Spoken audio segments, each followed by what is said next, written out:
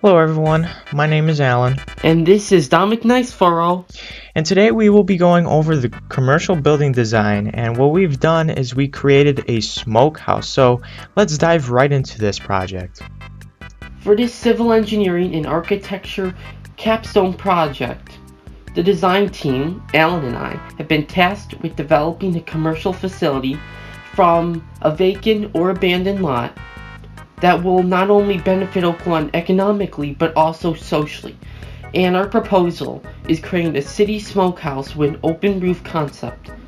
And we'll go more into the details of how that will be implemented and its benefits in the coming slides. So when you guys take a look at this map, you can guys see the blue pin at the top middle area right on over there. But basically what this pin represents is basically the address of where this location is. So it's at 8700 Ridgeland Avenue in Oakland, Illinois. And you can see the latitude and longitude for the specific coordinates for this area. The land code for this building is a commercial land, so that is what we want.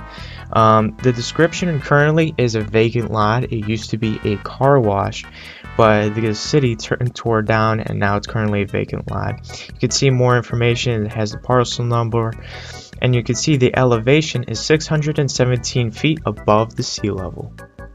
Going alongside the topographic map from the previous slide, we included satellite views and street views to better get a picture of what this plot of land looks like, and also get a real sense of the size of the plot of land that we're able to work with to bring forth this project of having the smokehouse.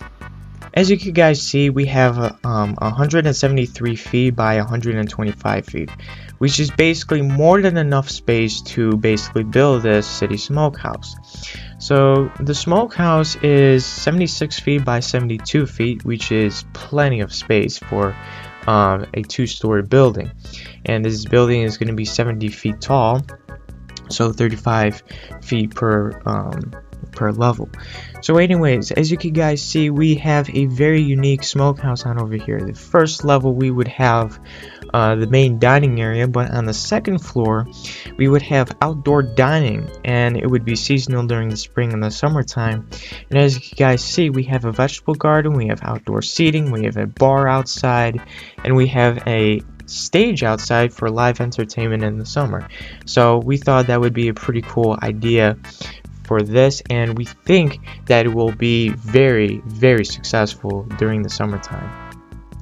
With a budget of $450,000, our design group envisions building a two-story smokehouse that is not only beneficial in all ways for the village, but also is economically viable given the current concrete lot that we are given. So the main game plan that we have going on here is we are going to be using structural steel. So structural steel is very effective in many different ways. It's strong, it's rugged, it's cost efficient, and it's time effective. Now, speaking of time effective, it's really important as we have this so that we would be able to complete this build in a time effective manner, but also we gotta understand the properties of steel. Steel is much different than concrete. As we all know, concrete has to cure at a specific temperature, while steel can be assembled in colder weathers, warmer weather. It can be assembled anytime, anywhere. So this is the main reasons why we choose structural steel over concrete. Our design group has also provided you in this presentation with these 3D renderings that will not only let you see the inside of the restaurant, but will also give you a feel for the kind of atmosphere that this restaurant will deliver.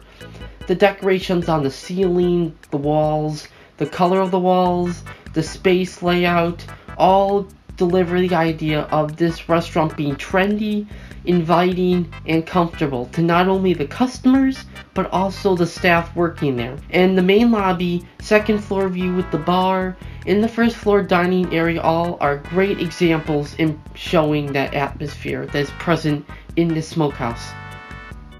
So here's more renderings of this entire build. You can see at the top left it has a second floor view, which looks pretty smexy, and then you see on the first floor kitchen the UV garden, which is very essential for any sort of vegetation to grow during the winter time, and then employee locker rooms, which is going to be on the first floor. Besides the customer experience, it is also important in laying out how the restaurant will maintain and operate behind the scenes. These aspects include bathrooms, kitchens, operating rooms, storage areas, utility rooms, offices, all these things that customers won't see in their dining experience, but are very important and crucial in maintaining the operations of the restaurant. And these renderings are just out on this slide to give you a better idea of all the aspects of the restaurant, not only customer experience, but also employee and staff experience. It's a pyramid, and all aspects of the pyramid need to be in place, both on customer side and the people working there, the employee side and staff, that will help maintain the structure and the operations and efficiency of the restaurant. On this slide you can see this is the first floor dining area. It looks very nice, very elegant.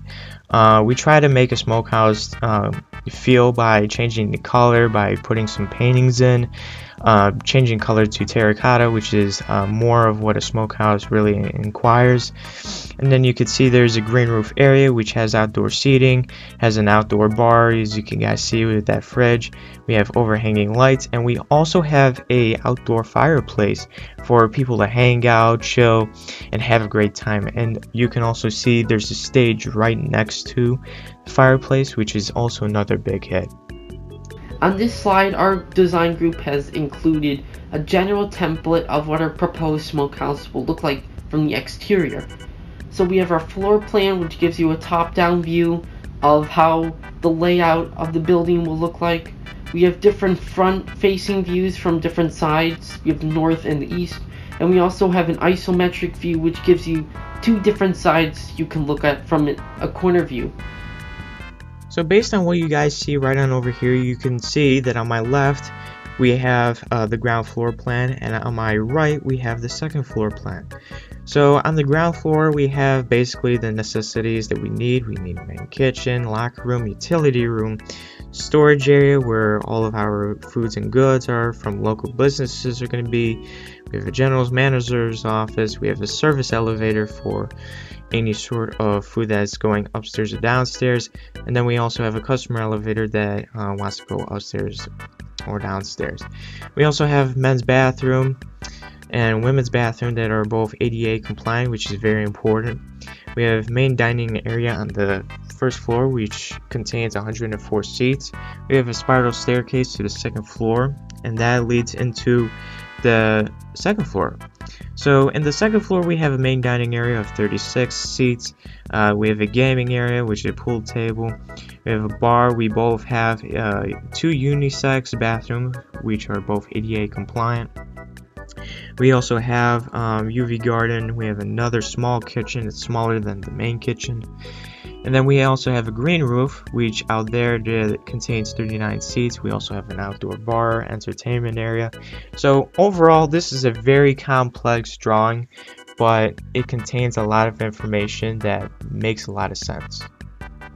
With our business proposals and ideas like green roof and a UV garden, our plans are for increased revenue for the village and for this place to act as a social hub for family and friends to enjoy hanging out. So now let's talk about the economics behind all this, which is running the numbers. So let's first talk about the expenses, and then we'll talk about the revenues. So the expenses of the building is going to be $450,000. That's an estimation. And then the cost of the lot is $750,000. So approximately it's going to be $1.2 million. Now the expected revenue is going to be $582,000 every year. The estimated taxes will round up to 19.8%, so that would be $115,236 every year. We would have 15 employees in total. The cost per plate is going to be $6.57, which is better than our competitors, which is like Billy Boys and the Patio. We would make a sufficient profit of 8%, which is $58,200 every single year. And the Smokehouse is very great in many reasons that we would help nonprofit organizations, and we would bring extra food that we would have to the shelters in need, and we would also provide community service for schools and people that actually want to help out the community. Allan and I have also included demographics of the village on this presentation because in order to be successful as any business, it's important to know the audience you will be appealing to. So we included statistics like population, median household income, median age, median property value, and the makeup of the race in the village, so we have a better understanding of how we will be catering to our customers. So in this slide, we're going to be talking about the similar developments in the US. So as you can guys see to my right, this is another similar development that we have found in the US, which is known as the Ivy City Smokehouse. And this is in Washington. This restaurant is known for fish, seafood, and local spirits, and it has a great entertainment area on the rooftop, and you can guys see on the bottom we have really good reviews of this entire place, as it's very social, very interactive, and a lot of people love this place. So we are trying to recreate this in Oak Lawn. Important to every single project, including ours, was getting feedback on the presentation. And on this slide are just some screenshots of different people we talked to, including students, teachers, civil engineering professionals, and they were able to look over our presentation and give us feedback on what we can improve on. So now we're at this point where we're going to be talking about our main evaluation on this project. So some of the revisions that we could have made better for this would be by including a special menu for the customers to see what we would have to offer, our amazing dishes.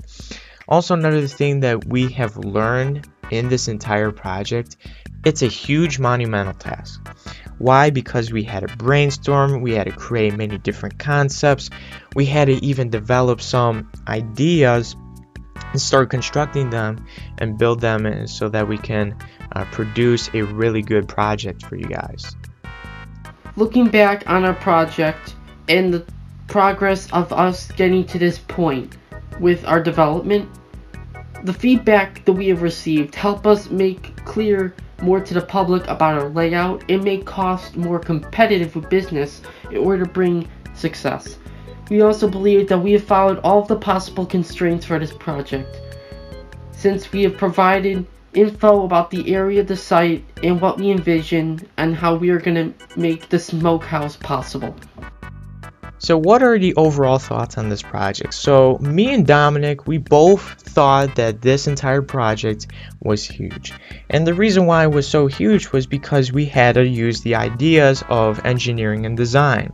So the design chart that we use in engineering is basically we had to brainstorm ideas, generate concepts, and then start developing prototypes, and the list goes on. But that's a basic list that we have basically covered. So in this project, what we had to do is we had to understand what we had to do, what we had to create as our layout that would be suitable for the customers and for the site, and we basically had to start designing on how this entire thing would look like. And as you can see to the right, this is what the overall project has come out to, and we think this is a very good result. So we both agreed in the very beginning that a smokehouse would be very essential for the community, and it's because we knew that a lot of people love barbecue, and we knew that this would become very successful in the long run.